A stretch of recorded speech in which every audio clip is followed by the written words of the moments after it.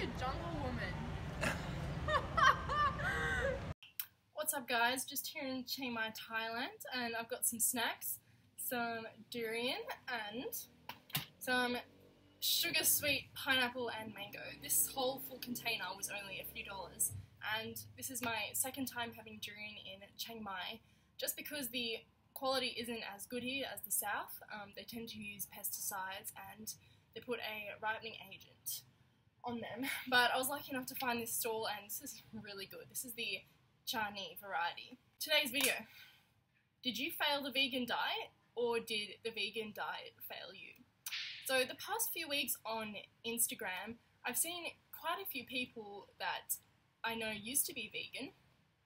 They used to post about the health benefits, the weight loss benefits, the animal rights, the whole ethics side to it on their stories and in their feed, and now they've got meat, dairy and eggs in their stories. I'm just like, what's happened here?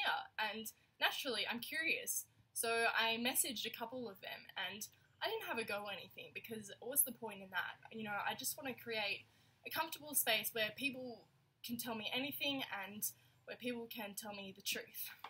So I asked a couple of them, and they both had the same reasons, that they didn't feel satisfied eating a vegan diet. They always felt hungry eating a high-carb, low-fat vegan, so now they're back on the meat, dairy and eggs. And it makes me sad, because the vegan diet didn't fail them, they just did not adequately prepare themselves. Because as we know, plant foods are lower in calories than animal products.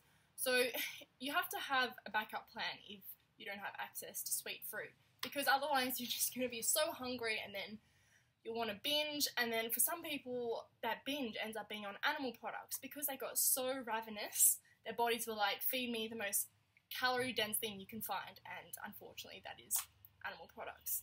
And some people may say eating meat is a personal choice, but eating meat is not a personal choice, because there are so many factors involved with that. The animals are dying, there's people starving, and you're damaging the environment by eating meat as well. So it's not just like, here's the meat on my plate, I'm going to eat this, it's a personal choice, because there's so much more to it. And then some people will say, I was so weak on a vegan diet, I was fragile, I was frail, and I just felt like crap. And then as soon as I started eating meat again, I felt good, and they instantly blame the vegan diet. But they were just not eating enough, they were calorie restricting, so of course you're going to feel weak. You'll feel weak calorie restricting on any diet. The people who are talking about a vegan diet making them weak, they easily influence other people with that belief, which makes it harder for us to show them how great veganism really is.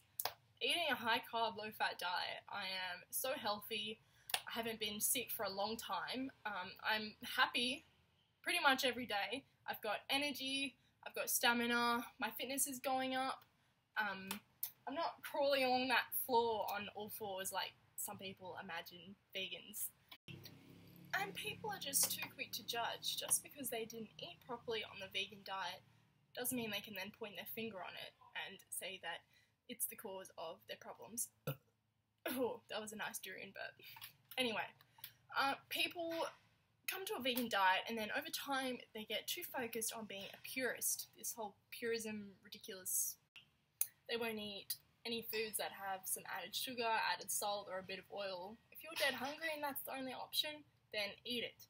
People get so obsessed with whole foods and no processed foods, but that's just not sustainable, because that's going to set you up for a mad binge, and over time you'll be back on the animal products and blaming the vegan diet for leaving you a starving wreck. I'm not saying go eat vegan junk food every day, because that's going to cause weight gain and you're going to feel grimy and not feel good. But what I'm saying is we need to make our health a priority. We've got one body. Treat it properly. So buy your boxes of bananas early in the week so they have time to ripen. Buy your dates. Source out some good fruit from local organic shops, from farmers markets, because it's just like, I don't understand how people can eat such crap. Like, how can you disrespect yourself like that? People will say I was bored, I was depressed, but just eating that food, it's not going to help you recover from that. You're going to feel so shitty.